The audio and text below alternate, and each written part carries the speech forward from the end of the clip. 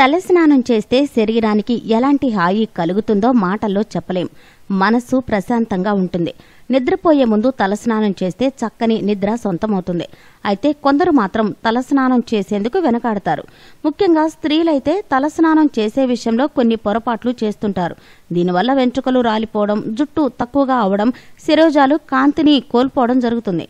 అలాంటి వారు తలస్నానం చేసే విషయంలో కొన్ని సూచనలు పాటించాల్సి ఉంటుంది. అవేంటో ఇప్పుడు తెలుసుకుందాం. తలస్నానానికి చాలా మంది వేడి నీళ్లనే ఎక్కువగా ఉపయోగిస్తుంటారు. అయితే అలా చేయరాదు.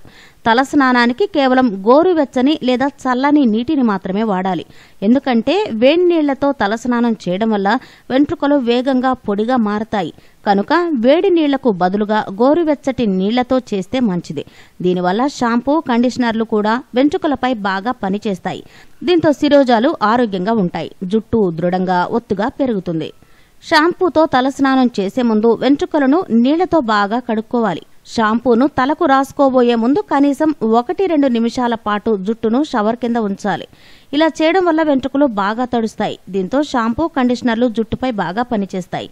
మనం అనుకున్న ఫలితాలను రాబట్టవచ్చు. శిరోజాలు సంరక్షించబడతాయి. తలస్నానం వేగంగా చేయకూడదు. షాంపూ, కండిషనర్లు శుభ్రంగా పోయేదాకా జుట్టును కడగాలి. వెంట్రుకలను బాగా క్లీన్ చేయాలి. అప్పుడే వాటిల్లో దాగి ఉన్న దుమ్ము, ధూళి, క్రిములు పోతాయి. శిరోజాలకు సంరక్షణ చేకూరుతుంది. చాలా మంది తలకు షాంపూను ఎక్కువగా రాసుకుంటారు.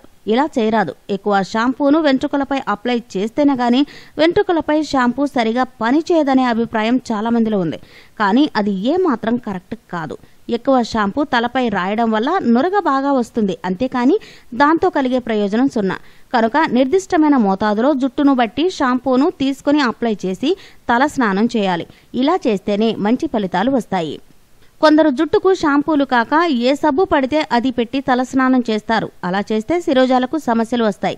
అవి త్వరగా రాలిపోతాయి. చుండ్రు సమస్య వస్తుంది. కనుక సబ్బుకు బదులుగా షాంపూ వాడితేనే మంచిది.